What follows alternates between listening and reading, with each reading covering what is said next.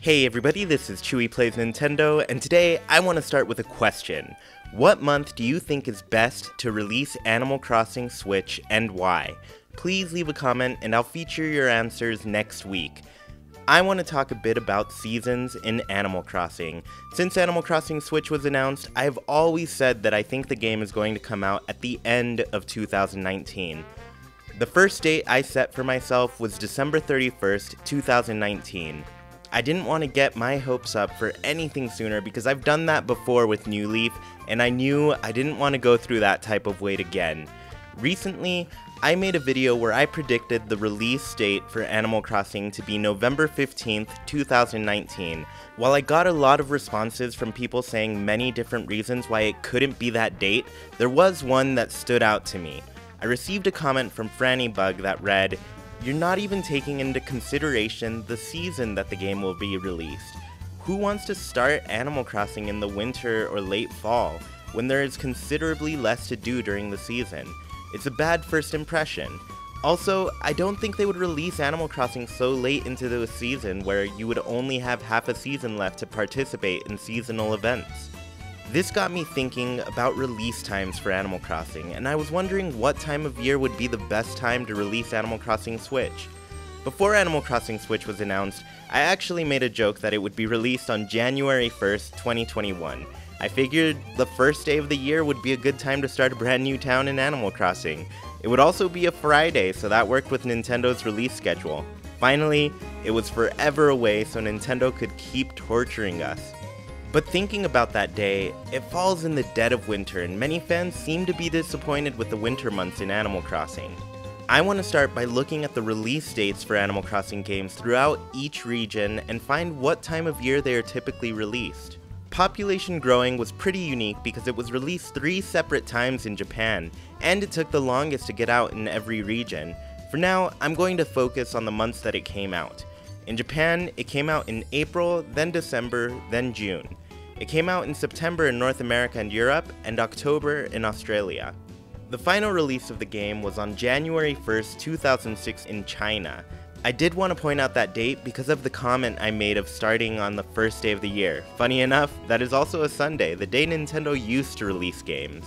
Wild World was more straightforward with release dates.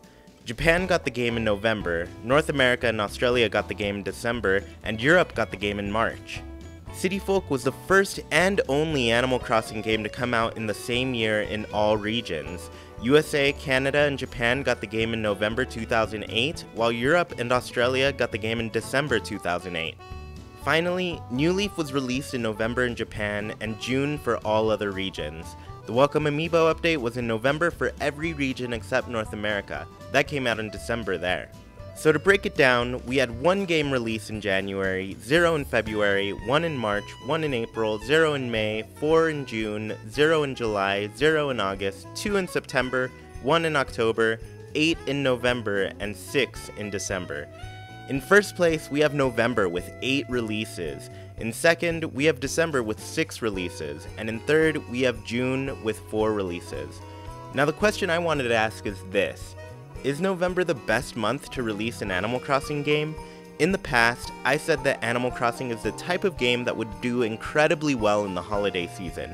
Overall, it's kid-friendly and parents wouldn't have a problem buying it for their kids. Plus, it gets them to read more. But many people tell me that summer is a much better season for Animal Crossing. For example, kids are out of school and they don't have the regular responsibilities. They can just dedicate a lot of time to the game, which is likely what will happen. I started to think back to when I first played Animal Crossing. My first game was Population Growing on the GameCube. I was a freshman in high school when I started playing, and it was the beginning of the school year when I borrowed the game from a friend. That places my first experience of the game in late September or early October. I will say, I had a lot of fun playing through the autumn season as it was my first experience of Animal Crossing. It managed to spark a long-time obsession in me that I'm nowhere near getting over. However, I think playing in that time did give me plenty to do.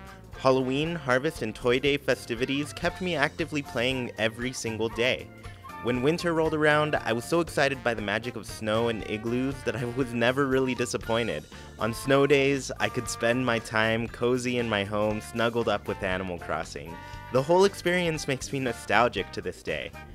For me, Animal Crossing felt like a very great game for fall and winter, but now that I make these videos, I see a lot of comments that feel differently, and you all make very valid points. Some commenters claim that the lack of bugs and fish during the winter gives them less to catch and donate to their museum. Others just don't like the look of the town when it's covered in snow for 3 months straight. Overall, there does seem to be a bareness to the game during winter and late fall. While I don't know the right answer as to what month is best to release Animal Crossing, I will offer this perspective. I think a believable range of time that Animal Crossing Switch will release is September through December. I actually took a poll over on my Twitter to see which of those months people think the game will come out. A majority said September, and that could just be because it's the earliest month they could pick and would have picked an earlier month if it were available as an option. But when I think about it, September wouldn't be a bad month. For one, you have 3 huge months of events to look forward to. Halloween, Harvest, and Toy Day would be a great kickoff to the game. And after you've played all the way to the summer season, you have a huge amount of bugs, fish, and deep-sea diving creatures to capture and complete your museum. Not only would you start off strong with a September release, but you'd finish strong with a summer finish. I always say that one of my favorite things about the game is that it is intended to be played every day for a year. Getting to experience a whole year like that would be fun. It also helps that it takes me back to my first days of playing Animal Crossing, so the nostalgic trip back to Haken would be great for me. But enough about me. I want to see your comments about when you think is the best time of year to release Animal Crossing. I want to know your thoughts. Remember, I'm going to pick some of them for next week's episode, so I'm excited to read them all.